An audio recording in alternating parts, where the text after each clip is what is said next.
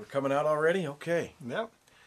Well, let me introduce you to, or welcome you to Whiskey Buds. I guess you don't need an introduction at this point. But I will introduce myself as Kurt. And this is Billy. And we're Whiskey Buds. Did I already say that? I already said that. Okay, never mind. I feel like you should be better at this by now. Sometimes you just don't care. Yeah. You're just like, whatever. I mean, what's the point of the show? Like, to drink whiskey? Like, To inform the citizens of whiskeys that they need to try and need stay to away purchase from. and try, or to stay away from? Yeah. Yeah. Yeah. What's at the top of that list? That's our mission. Stay away from Climax. Monkey shoulder. Hey, you tried that a second time and had to change your mind. Well, I brought You brought this that, okay. because I bought this on my own. Can you believe it? Should be proud. And I am. Well, you bought a few of them that I am. I'm pretty, yeah. like, he's But really look how growing pretty. up. Look how pretty this box is. It really is, actually, right? They And got it a said good... Talisker Storm. Okay, I actually just bought it because it said Talisker Storm. I was like, that sounds yeah? cool. But lucky for me, I like The Harry Tasker Storm? Yeah. All right. So, I said I was going to do some research on this so I could You educate. did, and I was like, oh, I gotta hear this. Like, I gotta see. Yeah, so He's gonna do better at me, and we're gonna have to switch roles on the show. So I've had about 3 weeks to research this. Yeah, and you did it in the last 30 minutes. I figured I'd just read the back of the box. It took you 3 weeks to do that. So here it goes. That's terrible. So man. All right. This took a lot of preparation. Apparently, I probably should have read this through once first. to practice. Clouds begin to gather over the black... Ah, crap. Yeah, clouds are together over the black. Yeah. All right. Cuillin. Cullen Mountains? Cullen Mountains. Okay. Well, this is going well. You can see the mood darken. You can taste it too. Okay. Deep smoke swirls with spice. Feel the intensity rise as the storm sets in. Made by the sea, from rugged coastlines and beastly storms. Is that what it says? I don't know. Yeah, that's what I it can't says. read it. To from warming here. sunbeams and soaring skies, the Isle of Skye powers through our veins and invigorates our souls. Unpredictable elements meet untainted beauty to create a spirit as wild as our island, so raw yet so refined. I didn't tell you a whole lot. All right, well, I printed some notes, Okay. At least that's it. some tasting notes. Can't even. Holy crap! It's like a one font, All right, well, and it's not backlit. It's I didn't frontlit. want to hide. Yeah, it's really hard to read. Well, it's upside down. That's not any better. Can you read that? No? All right. Well, backup plan number 2. Jesus! I printed it bigger, just in case. Just in case your eyes were terrible. Holy crap, dude! Like I'm normally good at reading up close, but this is terrible. Like, Yeah, I had the printer settings wrong when I printed it out, and I was like, well, that might work. no. I didn't want to be all, like, oh, blah, blah, blah. Remember when I called you a whiskey nerd last week? I bring a report. You're like, I got a printout here. Look at this. All right. Here, let's get this out here. We're 4 minutes why in, don't you do and that? you haven't even poured whiskey. All right. Oh man! Tell the viewers about your whiskey. All right, this is, I got this from, I don't even remember where I got this from. I stole it off the internet from whiskey. From the internet. Whiskey something. All right.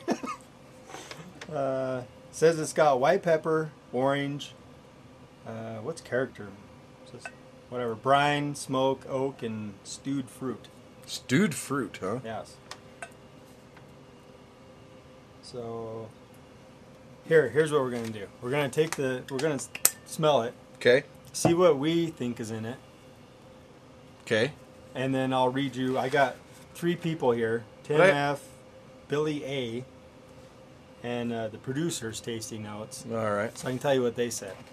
Well, I'll never match any of that stuff. You know, I can't even figure out what the heck is in it. I know, but we'll see if we can somewhat agree with them or say they're just full of it.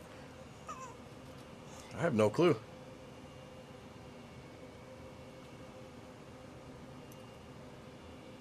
It smells good.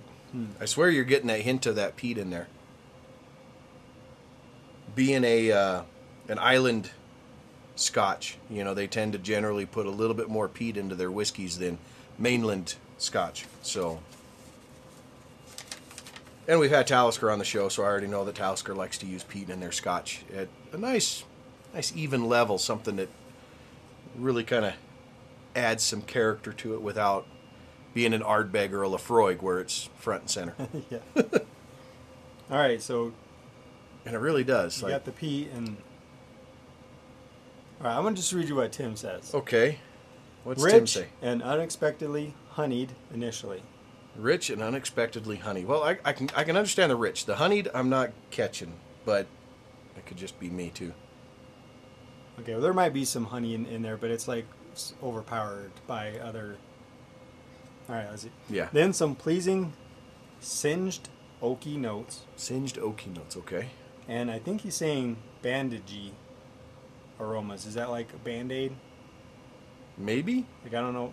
Yeah, like Lafroig would have the medicinal notes, like almost like an iodine type. So a bandagey, like like That's a note similar to that. It's just kind of a weird thing to have in something you're going to be drinking. Yeah, and But- actually try to enjoy. Yeah. That's why.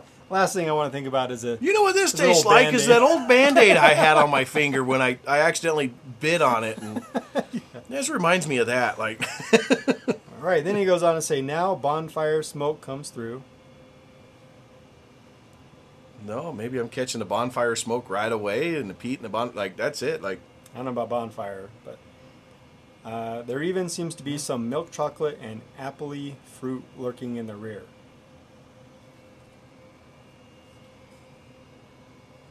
I think that's just too sensitive for my nose. Yeah, I'm not getting no. I mean, maybe the appley, that's a stretch. Maybe But you're milk catching chocolate, it. I'm not. No, I mean, there's a sweet smell. Is there? I'm not quite I don't know if they said honey and apple, but like I'm not really catching either one of those very well. No, I guess the more I smell it, the more I try, the more I'm getting used to that strong, like peat or smoky flavor there. So Okay. I'm starting to catch a little more subtle something, but So Billy A. okay. kind of, I'm not sure if they're drinking the same whiskeys here, but let's see what he has to say. He says, salty, as you'd hope, because I guess that's something. Yeah, that the it's Talisker by the store- sea, so yeah. With lime and orange peels, touches of mud and pine. You getting any of those? Lime, orange, mud, pine. Maybe a slight hint of a citrus note. Again, I'm finally getting through that first overwhelming, like, I'm going to call it this peaty flavor, the peaty scent that. So from Tim, the singed oaky notes, Uh-huh. I can kind of see that a little bit. Okay. But the rest of these, I'm kind of like, Yeah, where is that coming from? all right, you're gonna like this one. Damp blankets. Damp blankets, huh? Wow. I don't exactly know what those smell like, really. Like, I can't. Yeah, like damp with what and what kind of blanket, and like that's just weird. Yeah. Well, I mean. I don't know. Woody spice and some caramel sweetness hiding underneath. So woody spice, whatever, and caramel sweetness. Yeah. These guys are way No. too beyond me. I can see the honey and the apple maybe a little bit, but the caramel Yeah. I'm not getting. Even that citrus, I was thinking I might have been finding. Like, I'm just not. I don't know. Like, maybe. And then he says, behind all of it is a layer of woody smoke, maybe with a few leaves thrown into the fire for good measure. I A don't. few leaves thrown in the fire for good measure. No. And this is still on the nose? Yeah, that's just the nose. Jeez. And then the producer's tasting notes. I don't know who that is, but that's what they had on the on there. It says, at first restrained yet spicy with a hint of struck matches. Struck matches, huh? All right, I can get that. Really, like a sulfury kind of? Yeah, almost. Oh man, I want to taste it. Yeah, I'm waiting. I'm like, man, we are way far into this video and we have not even sipped it yet. Yeah, well, this is going to be this is kind of an interesting way to do it, I think. It really is. To see what these people like, just dig into what every point they're making and try to see if you can understand where they're coming from. Yeah, that lit match thing, or that just, like that, dude, that's that strong note I've been getting. Oh, really? Yeah, like the very front prominent note. Oh, yeah. Yeah, I'm catching that one. Like, that's... Well, that's cool. That's neat when they say something and you get it. Oh, yeah. I'm like, holy crap. That's, Huh. All right. Fresh, clean, and growing in complexity, like a gathering storm, to reveal a honeyed, sweet maltiness with ripe red berry fruit.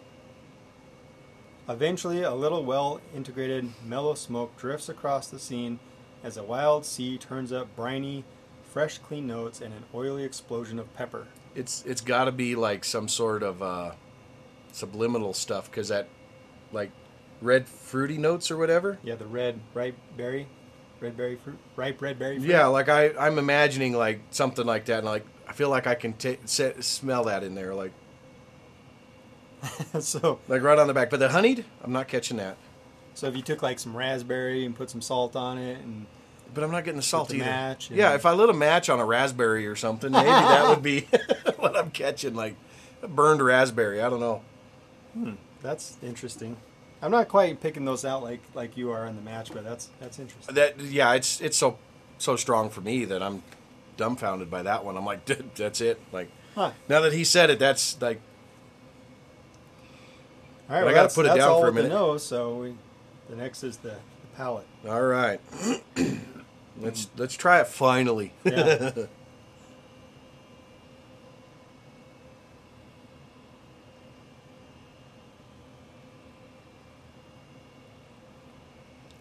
Oh.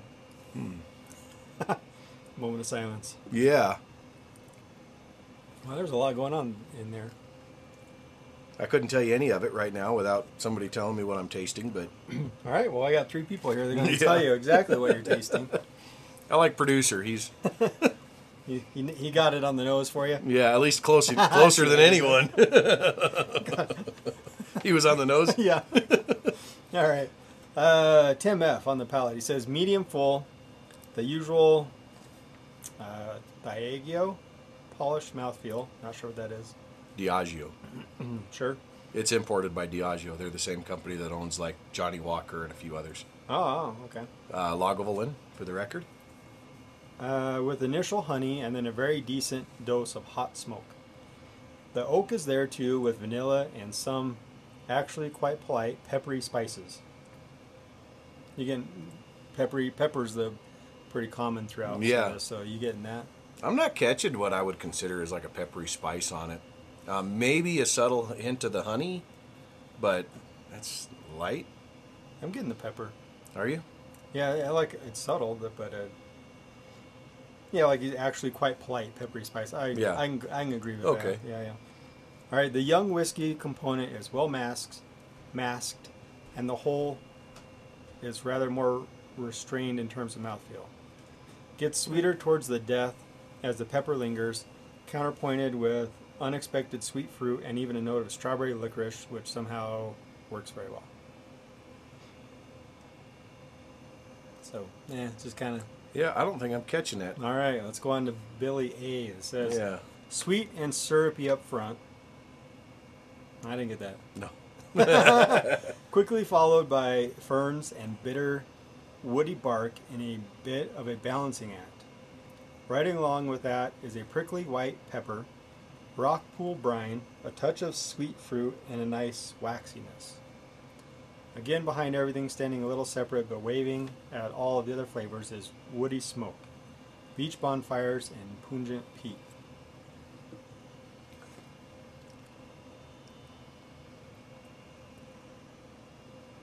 I think I can catch that peat. Yeah, we better try to, have less silence in some of this stuff. But yeah, maybe a catch of that peat there toward the end. But I don't think that guy even is drinking the same whiskey. Like, both times he's been, I don't know. All right, maybe a little bit syrupy, but like not even close to some of the others that I've tasted. Yeah, that we're used to. So yeah, so or that we've had. That's a little bit of a stretch for me. Bitter woody bark.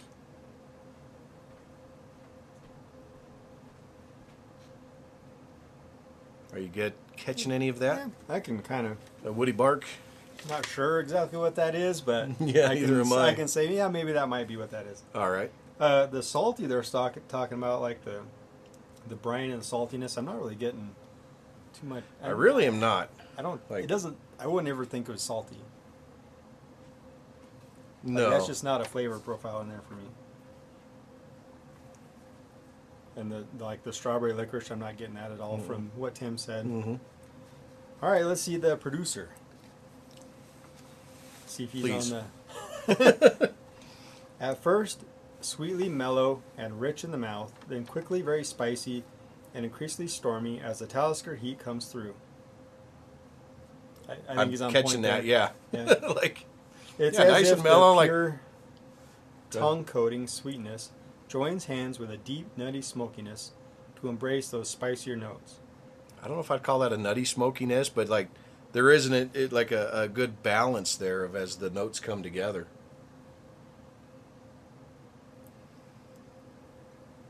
Nutty smokiness.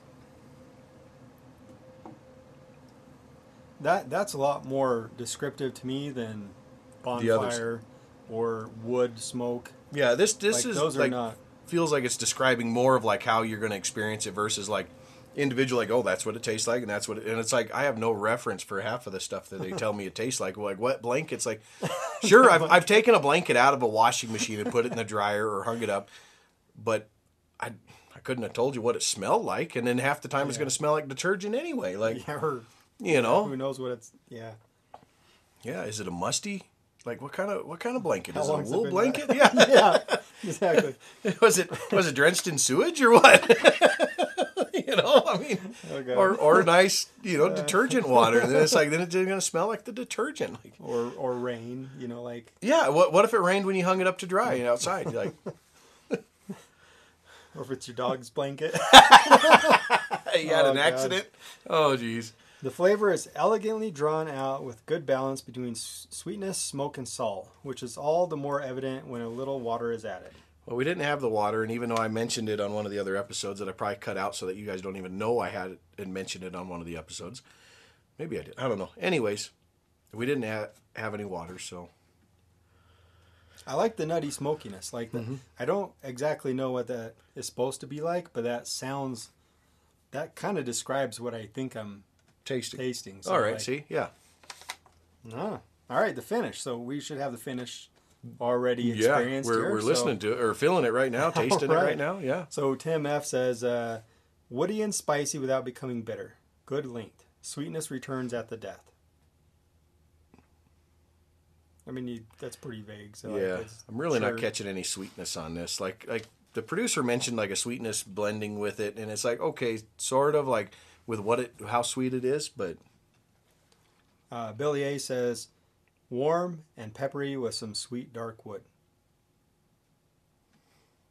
maybe not. I don't know. I think that's closer than Tim.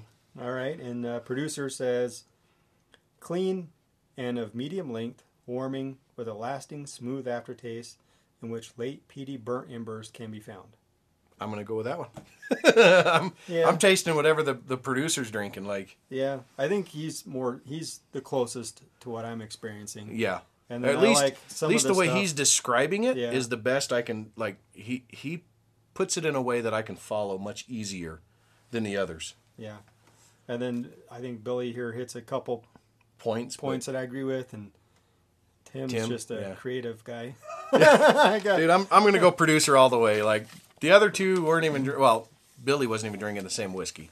So that's Tim was trying, but the producer had it on the nose the whole time. yeah. So what's interesting is like you read that, Mm-hmm. and then you go try it. Yeah. Do you think you'd taste what you were expecting?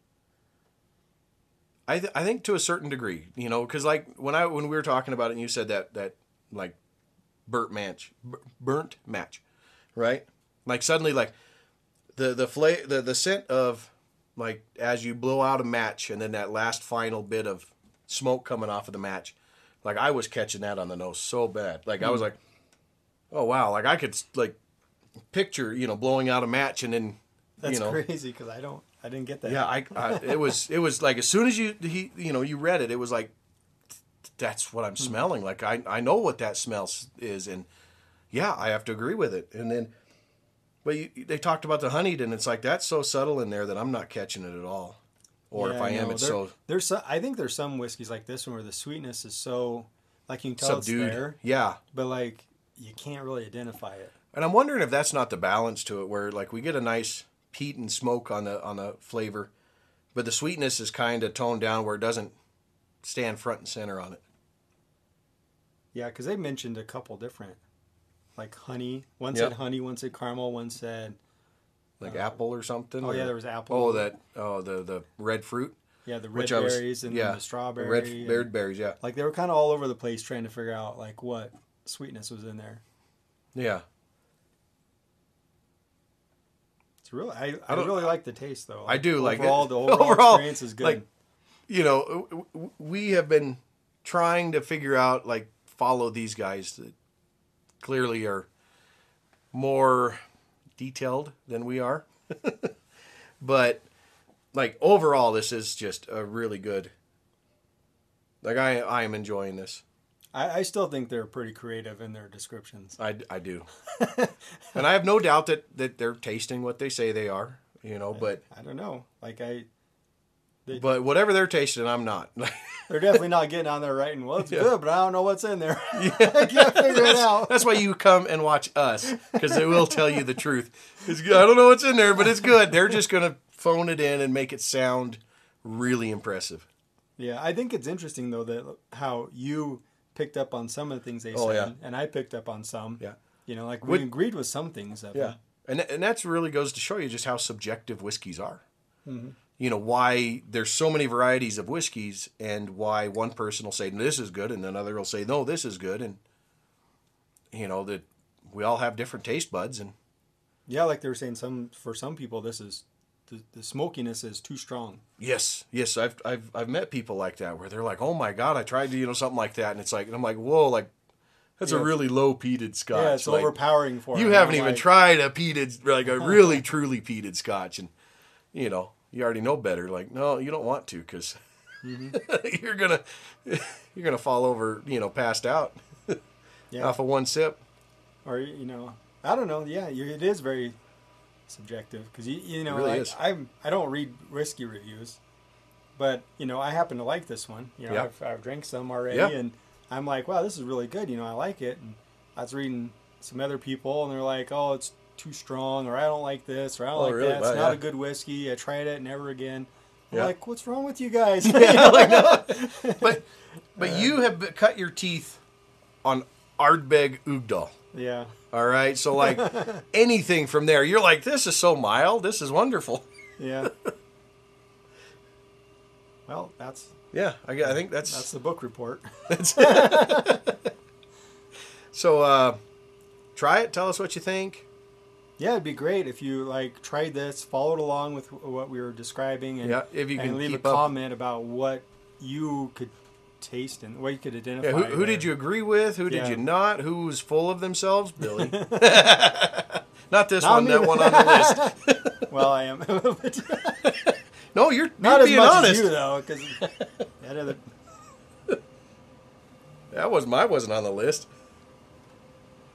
Well, all right. It's like that other day. I thought you were making up that whole Metallica. Oh, yeah.